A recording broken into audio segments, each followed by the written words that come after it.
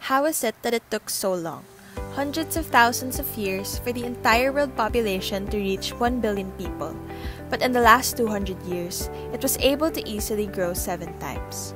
By 2011, the total population of the entire world has reached 7 billion.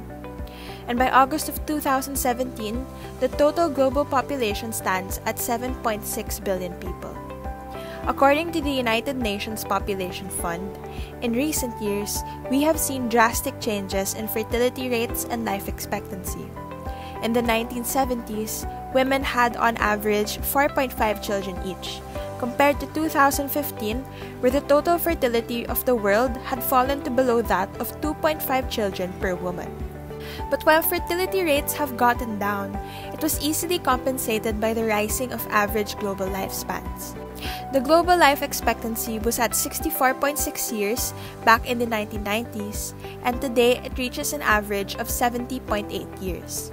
And not only that, but with the rise of technology and the digital age, coupled with higher levels of urbanization, it leads to an increase in migration, with more and more people from rural areas flocking to urbanized cities to look for income and more opportunities.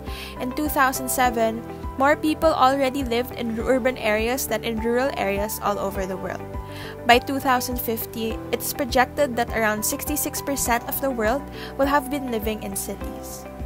These population trends become a problem due to their many implications on society and the planet.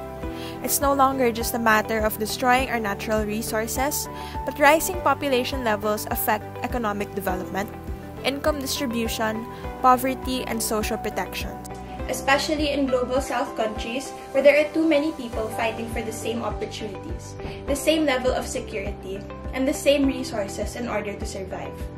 They affect the efforts made by governments and NGOs to secure universal access to basic needs like water, food, energy, sanitation, education, proper housing, and free healthcare, among others. It also consists of solving the problem in responding to growing population needs and expectations, while at the same time modifying current production and consumption patterns in order to achieve a more sustainable model of development and to address the relationship between development and rapid population changes. So why is population growth an important element of sustainable development? Without stabilizing the population, we cannot have a sustainable planet. Human demand for resources such as water, land, trees, and energy is also growing as human populations increase. Unfortunately, other plants and animals at risk and an increasingly volatile and dangerous climate pay the price for all of this growth. The growing human population footprint must be taken into consideration in all genuine conservation and sustainability efforts. In particular, population growth tends to put growing pressure on the planet's resources, water, forests, land, and the Earth's atmosphere that is certainly contributing to climate change and challenging environmental sustainability. The dynamics of the population, however, have an effect not only on critical development goals, but also on social, economic, and environmental changes. In contrast, the dynamics of population are not only challenges, but also important as it provides opportunities for sustainable growth. For instance, a decrease in fertility levels and slow population growth leads to an increased concentration of the working age population, which allows countries to gain a demographic benefit and boost its economic development. But really, how can these urgent population concerns be addressed? First, empowering women and girls. Women empowerment and advocating for the rights of women and girls around the world is one of the most important and most powerful actions in the stabilization of population and in solving the environmental crises. When women and girls are given the option to do what they want with their bodies, and when women are given the same opportunities in terms of education and careers as their male counterparts, fertility rates plummet. Empowerment can mean different things, like economic independence, access to sexual and reproductive health care, and ending extreme exploitation like child brides and gender-based violence. Alleviating poverty. Large families often go hand in hand with poverty.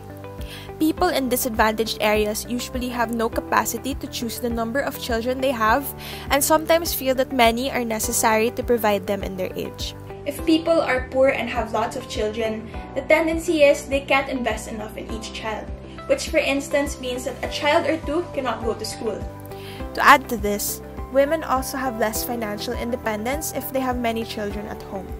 The preference of small families by everyone is one of the keys to poverty eradication. Removing barriers to family planning and contraceptives.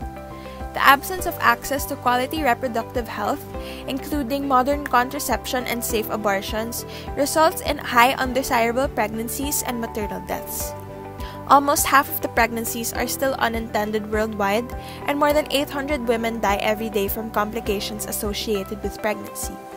The absolute number of women with unmet contraception demand continues to grow as a result of population growth. Investing in quality healthcare, including access to family planning, contributes to slow population growth and enhances living and surviving conditions. Providing quality education for all.